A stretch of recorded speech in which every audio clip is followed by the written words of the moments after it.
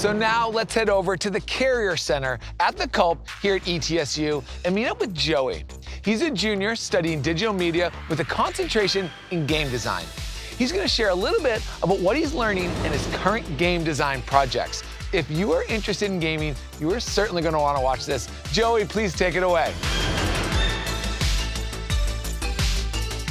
Hey guys, hey Alex. Upon arriving here at ETSU and entering its digital media program, I had no idea that I'd be taking my first step into the game design industry.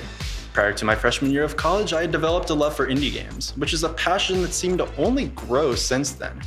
Although most of the classes that I took applied to designing 3D games, learning these core concepts helped me better understand the realm of 2D games, the kind of games that I wanted to create. After establishing these new design practices and being eager to practice my newly acquired programming skills, I felt prepared for the journey I had ahead of me when I began developing my first indie game title, Chiaroscuro. Chiaroscuro is a 2D adventure platformer with Metroidvania elements. You take the role of a mysterious amnesiac, where you have to explore an interconnected world that has fallen into darkness. The game began as a solo hobby project, though after having an encouraging conversation with my game design professor, I realized I wanted to work on the game full-time. Initially, I was hesitant about pursuing this passion project as it's my first game, and at the time it was simply an outlet for honing my newly acquired programming skills. Though my professor reassured me that every project that I'm going to do is going to be for practice, and if I'm going to put this much passion into a project, I might as well make it worth it and publish the game.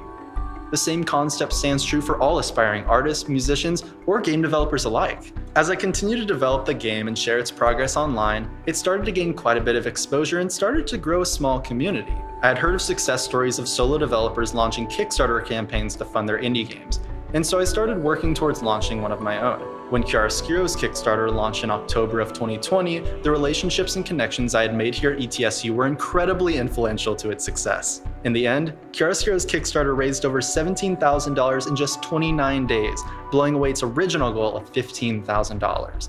Thanks to the concepts that I had learned from these core classes, along with the encouragement that I received from my professors along the way, I felt motivated enough to see this game's campaign through to its conclusion and to continue pursuing my passion as an indie game developer.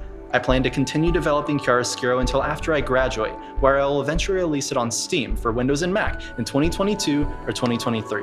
Thanks for listening to my story. Back to you, Alex. Joey, that was so cool. The digital media program here is so fun. The game you are designing is amazing. Big congrats on that. Very, very impressive. We appreciate you taking the time to talk to us. Cheers, Joey.